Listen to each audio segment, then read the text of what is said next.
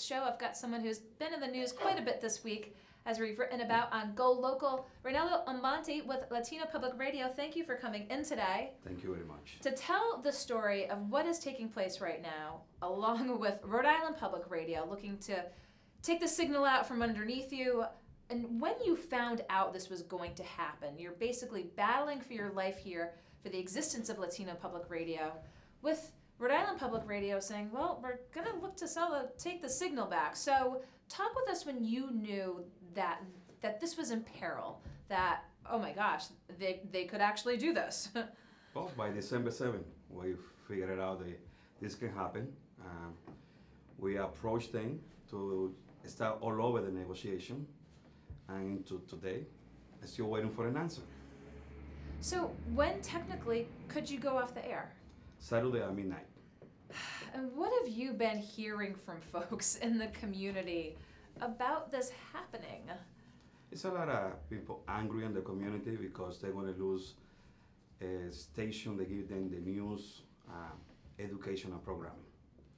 And so talk with us, back up a little bit more. Go back all the way to the beginning. You're wearing all the hats. You're president, you're CEO, you're general manager, because this used to be a more group effort, if you will, to get this and said, this is why the community need this. So talk with us about the beginnings of your involvement with Latino Public Radio. The station started in 1996 with Wheeler School. It was 88.1 FM. Mm-hmm. We brought into the radio a lot of community leaders. And it started growing over the year because the quality of the programming that we put them on. And talk with us, the then switch to 1290. Well, about 6 years ago, Rhode Island Public Radio need to be in the FM dial because public radio typically is on the left-hand side of the dial. And it was a three-way partnership to do the switching. We're supposed to be collaborating and working together. Never happened for 6 years, but I mean, they do the English part of they do the English version, I do the Latino version of the radio. And now, after 6 years, they decided that, yeah, you guys can purchase the radio. We agreed to a price, and everything fell through in December. So talk with me, there's some $40,000 here that the down payment was made, but what's happened? You've made the effort to be able to put a down payment to make this still viable. The station had to put a down payment to buy the frequency. They were selling it to us for $400,000, and they got $40,000 down payment. Okay, so if you've made the down payment, again, why is Saturday still looming? No, the down payment was to purchase the radio station, not to pay for anything or to purchase the radio. So to purchase the station, but walk back again the 6 years, because this is one of the things you talked with GoLocal about. You said it was supposed to be a partnership, that they were supposed to be working together with Rhode Island. Some collaboration, yes, between the two organizations, let's say some community programs, some local news, if they cover some event, maybe we can share information. That never happened. Did you want to see that happen? Did you try to make that happen? Well, it's up to them if they want to make it happen, man. We were doing the best that we can with the kind of staff that we had. I mean, a small radio, but we cover every news around the whole state. Oh, I see you out all the time. If I'm in the press corps, you're in the press corps. You are there. So how much of a void would this leave, again, to have this simply go off the air?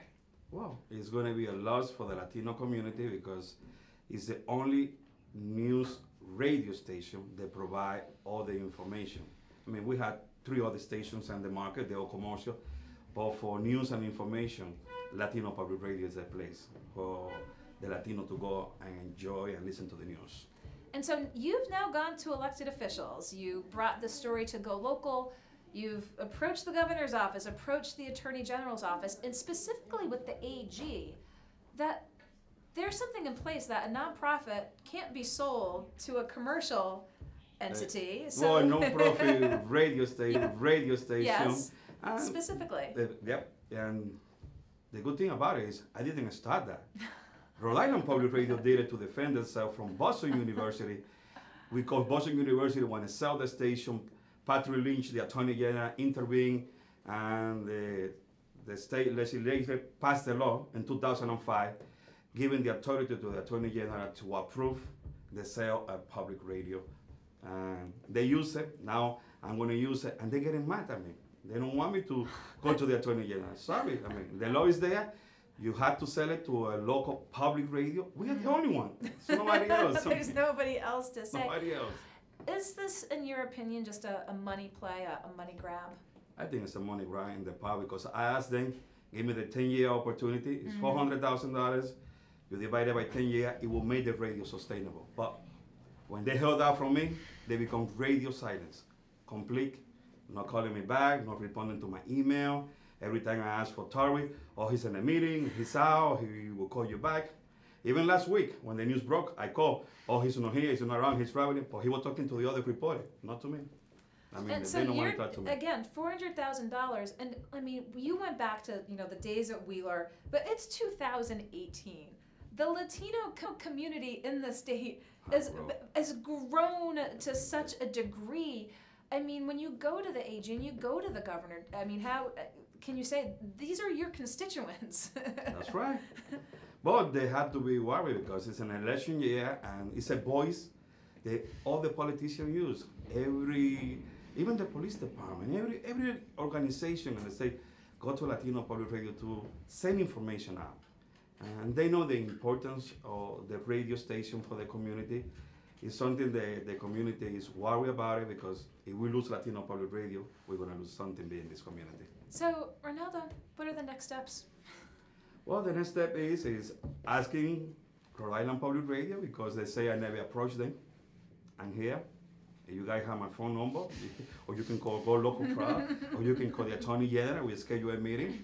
The deal is we give you the $400,000, 10 years, the same opportunity that you have with Boston University to pay for your station 10 years. I mean, what's wrong with that? I mean, I don't see nothing wrong. Sit down and let's talk about it. Let's talk about it.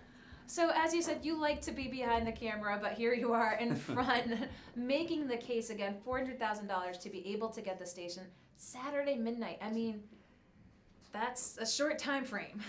But if they're willing to give something to the community, they can say, Reynaldo, let's make the agreement, 10 years, it's 40,000 plus every year, and you have the station, the same way you had the station from Boston University.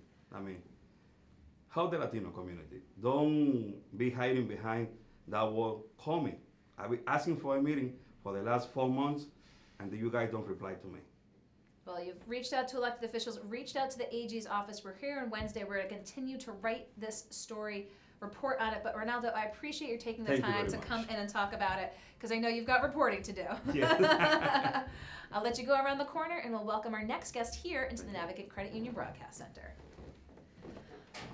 I want to just thank again Reynaldo Almonte for coming in from Latino Public Radio. Again, this is looking at Saturday to potentially for Latino Public Radio to go off the air. He's making his plea to Rhode Island Public Radio, with whom they have the arrangement for the station, $400,000 over 10 years. He is going again to the AG's office because, as he mentioned, law was put into place to help public radio to have a nonprofit not be sold to a corporate or for-profit entity. We're going to continue to follow this here at GoLocal.